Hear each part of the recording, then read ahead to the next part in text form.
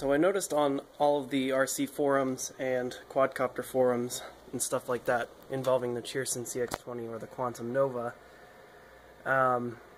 people have been having issues with the GPS, and I have also been having issues with the GPS, and I saw a fix on the internet, but I haven't seen any videos on how to fix it, so I'm going to make a video of me fixing it here. This here is my Cheerson CX-20. So what you want to do first is you want to take the top off. Now I've already unscrewed them, but on each leg here, there's a screw here, screw here, screw here, and a screw on the end. These four in the middle do not need to come undone or the motor will come off. Now, one thing I almost left out when I was taking mine is there's a screw in the battery compartment here you need to take out from underneath. And it's right here. You can see that. So then you just pop the top off like this. And let me find a place to set this down where it won't. Be very careful because the compass is connected up here. You don't want to break this cord or all your autonomous features will not work after that. Alright, and here's, let's see, can't quite. That right there is the GPS. This module right here.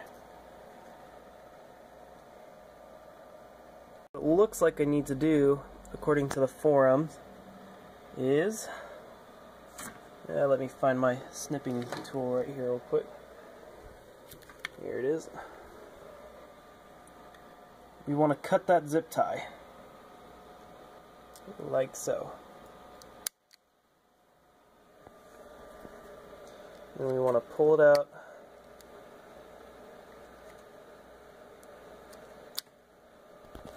Now it looks like there's a piece of foam in between here. If you can see that. That keeps the shock from interfering with the GPS, so it's not jiggling back and forth and messing up the signal. That is very important, and you want to make sure you keep that intact. I mean, if you don't, you can always pick one up at Radio Shack or online for not that expensive, but you know, it's a lot easier if you can just get this off, and it seems to be coming up pretty well so far. One thing too, you want to be very, very careful not to cut these wires or mess them up in any way. They are very thin, and like I said before, none of your autonomous stuff will work after that if you cut it or tear it. So I got the GPS off now from there, and I managed to keep this intact, so that's great. Now what you want to do is cut this zip tie without cutting the cable. Now I'm going to do this off camera because I don't feel confident in my skills to do it with one hand.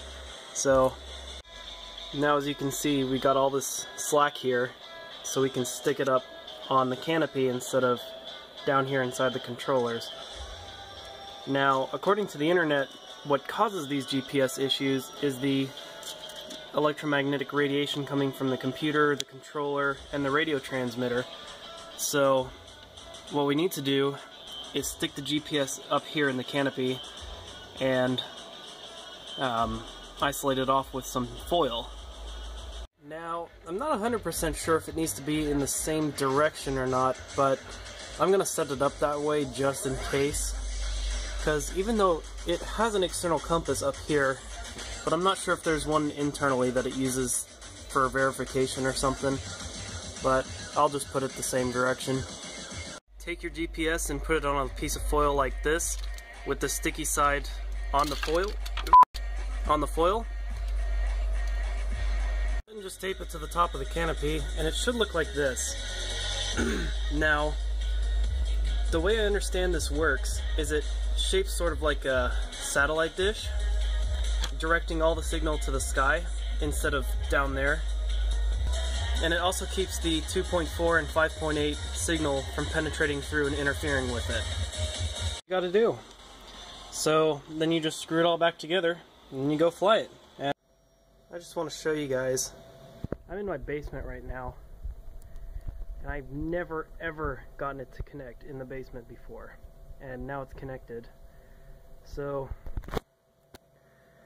that's a really good sign. So I just went outside and flew it, and it is so much more stable in GPS stabilized mode. Like normally it's all over the place, you know, within like a 15-foot little area, just kind of going back and forth. It was right there on the dot, like maybe within 3 feet of it at most. But I just wanted to show you guys before I recorded that it's still connected in my basement. It is still connected to the GPS in the basement. Not once have I had it disconnect yet. So this sort of hack, I guess, really does work. So go ahead and try it for yourself. Not that difficult. I mean, if you own and operate a UAV, I assume you would be able to do something like this, but yeah, it wasn't all that hard. I mean, just taped it to the top canopy and put foil underneath it to direct the signal up. But yeah, gotta say I'm really impressed.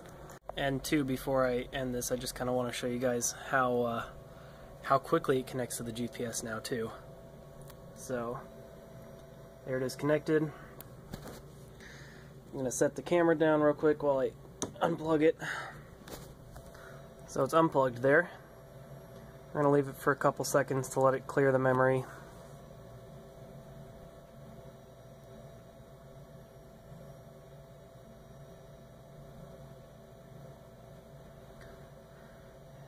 And now we'll plug it back in. And I'm going to set the camera down for a second one more time.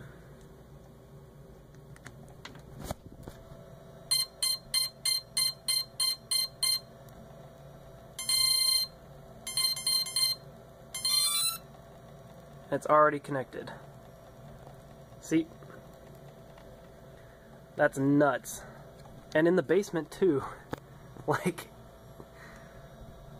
never ever gotten signal in the basement before.